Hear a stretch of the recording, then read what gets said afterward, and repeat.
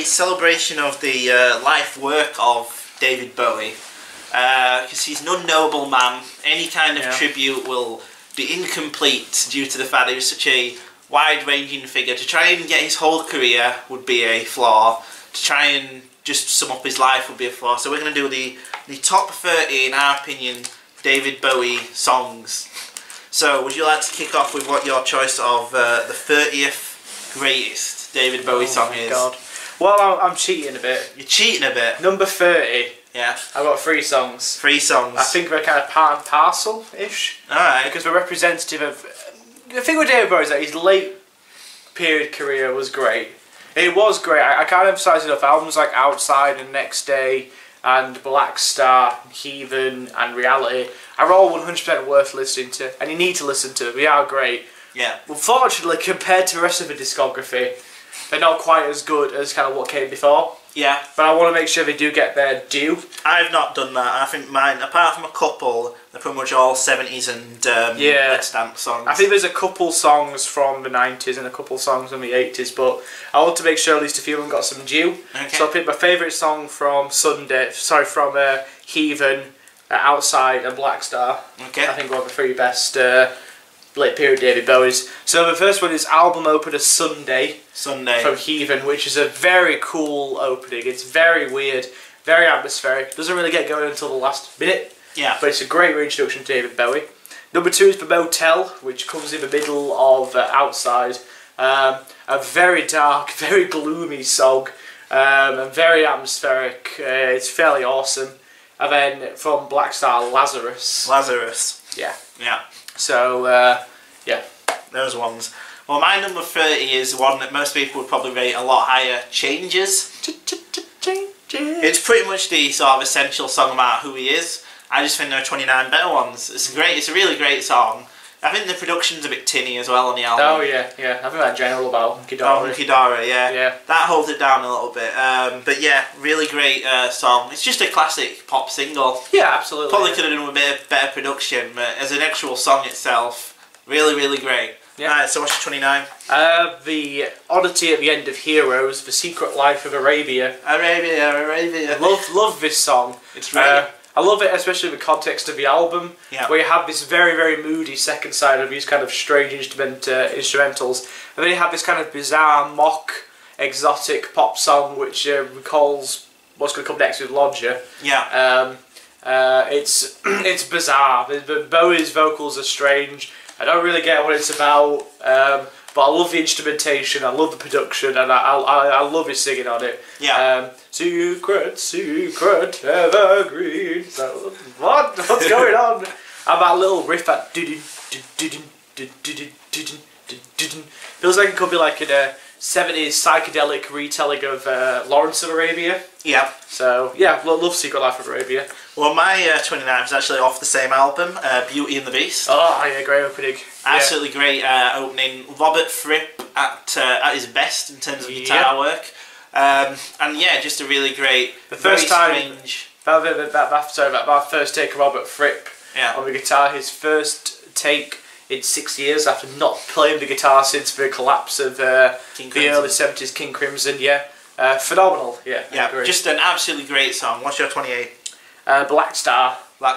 Yeah. The doomy, gloomy opening of David Bowie's final album, which perfectly lays out what the album is going to be about. I love the way it changes key halfway through to something else entirely. And it's a song that really only David Bowie could have pulled off. And the strange, bizarre lyrics as well. Yeah. You know, I have no idea what the candle in the middle of almonds all about, but I sure do love it. Yeah.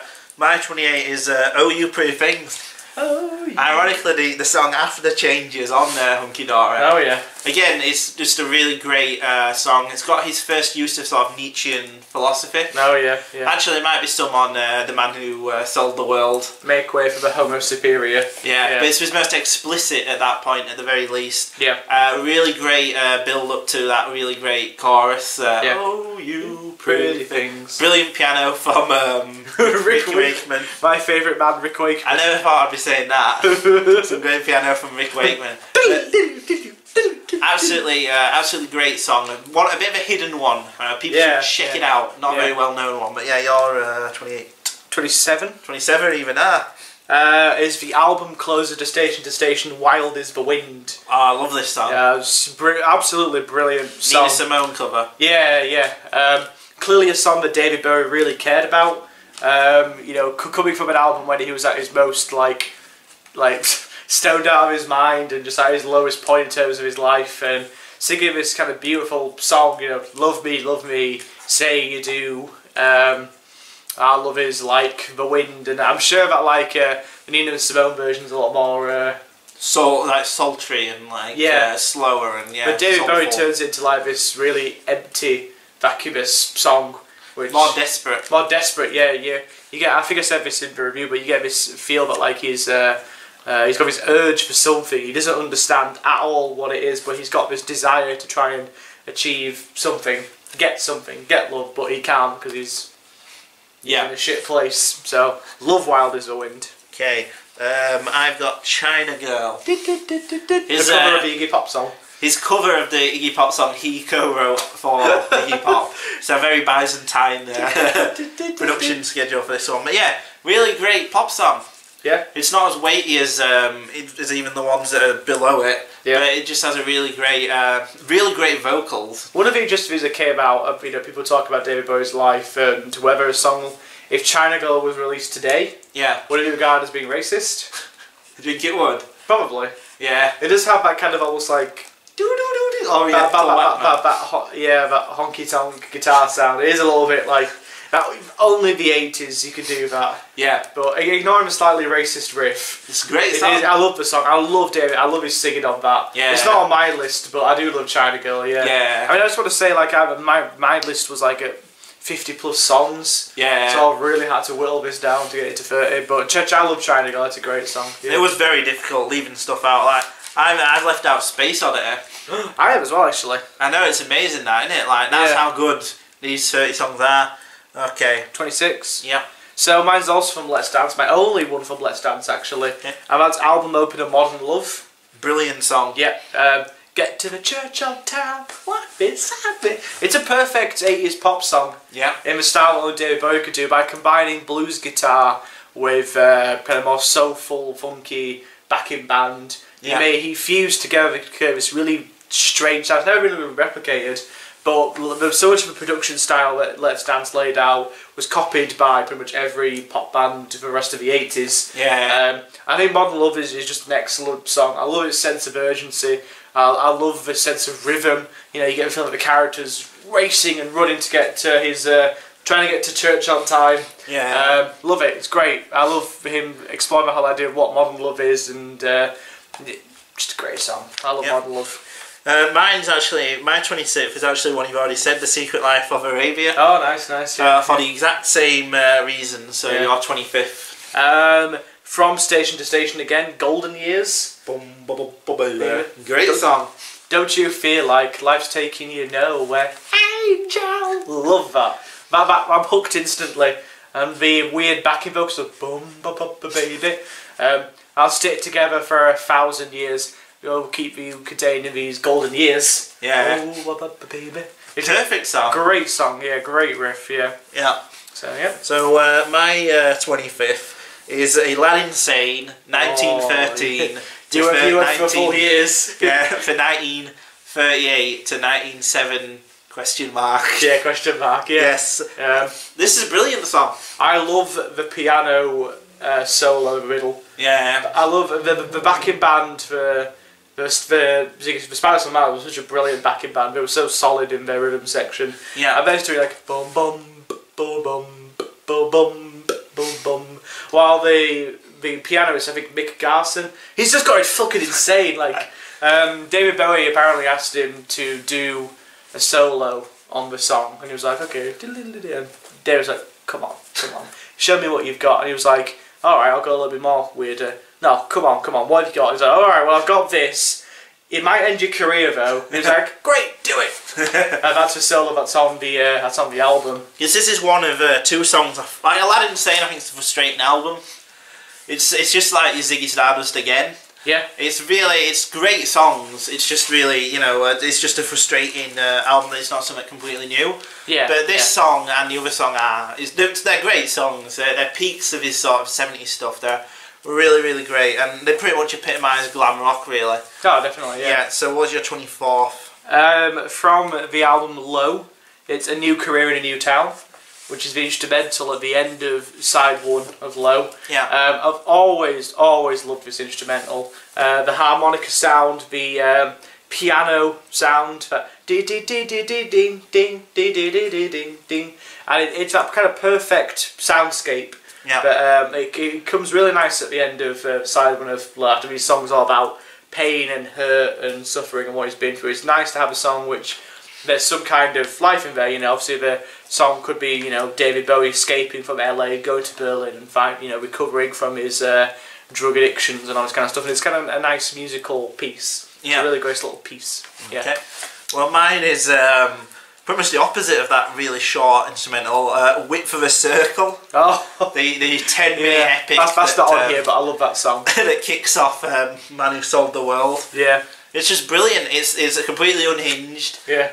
Man Who Sold the World's a really interesting album. It's more interesting. It has a lull in the middle, but like the highs of it are incredible. Yeah. And it's just a really bizarre, strange sound. Yeah. That you never really do anything like that again. Sort of metal. It's like it's like Black Sabbath filtered through David Bowie. Yeah. It's really weird. Yeah. It's really weird, but this sort of is just a completely unhinged, brilliant song. Yeah. Yeah. My next one is Word on a Wig. Brilliant. Number 23 from Station to Station. Again, I love Station to Station. Yeah. Again, it's like a 6-minute one.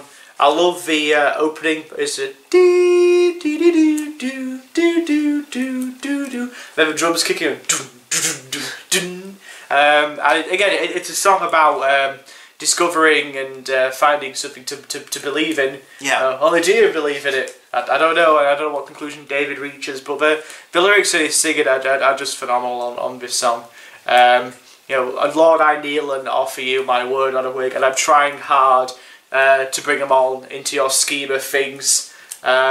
It's later than the old man, yada yada yada, and it's just all these songs about trying to prove your devotion to somebody through any means possible. Yeah. And I love the way he sings the opening. You know, in this age of grand illusion, you walked into my life like out of a dream. I don't need to hesitate, but you forced your way into my scheme of things. Yeah. You say we're growing day by day. Just really, really cutting lyrics, really clever, really great. Okay. Well, mine is Fascination. Fascination. One of the best songs off of Young Americans, which is a brilliant album. I also have a fondness for this because I used to listen to it repeatedly because it was on GTA Vice City. Yeah. So you drive around all the time and then you just have like Fascination in background while you're mowing people down. It was brilliant. I think one of the underrated elements of that album, I just want to kind of throw it out there, is the backing vocals. Yes. They are brilliant for the whole album, and they sing in a way which they wouldn't have done on a traditional soul album. Yeah. You listen to them, there's this great interview, and they're talking about the song Right, you know, doing it all the right way, never gonna let it back. Listen to that song again, and listen to how complex the backing vocals are. You know, one time, give it back, right back, da, da, da, da.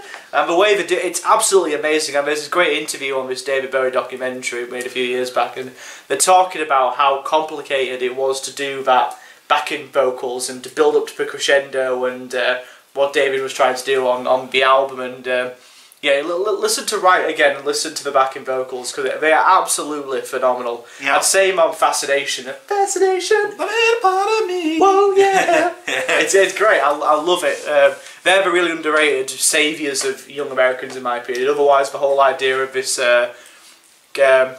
really rich, soulful backing band with this quite detached white boy voice wouldn't have worked as well without that amazingly lush backing vocals, you know, backing David Bowie's voice. So yeah, I agree with you about Fascination. Okay. My 22 is one of my all-time favourite CD songs. It's Driving Saturday from Aladdin Sane. This is a bizarre song. I fucking love this song. Very doo-wop. Yeah, gee, it's hot, let's go to bed. It's just like, it's so seedy, and like I love the use of the I love it when songs use kazoos. Oh yeah. Kazoo, like, it's really funny, I think. It's really cheesy. It's almost like this like kid for the first time. Come on, come back with me. And he doesn't know what he's doing, and it's quite romantic and quite childish. And then the middle bit's great, where it's like, his name was always Bobby, ba boom boom wah. And he'd sigh like Trick the Wonder Kid. Like the way he sings it is, I love it.